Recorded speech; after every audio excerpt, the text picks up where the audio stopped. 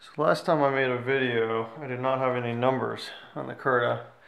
Now I have the numbers. I also have painted the Curta logo and the arrows along it to mark the positions. Now, what I'm going to do here is do a simple calculation so you can actually see it working. So I'm going to move it down to 9. I don't have the numbers here yet, so I have to just keep track. Bring it up 1 is 8, and then 7. And let's bring this up and run 1 rotation.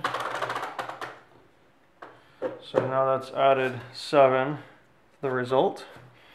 Let's go ahead and do 5 more. 1,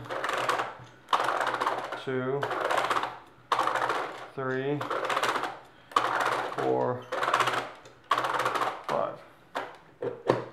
So 7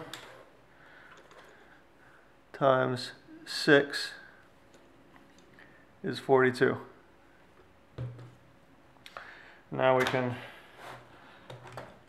zero that out. And we're ready for another calculation. There it is, 3D printed Curta.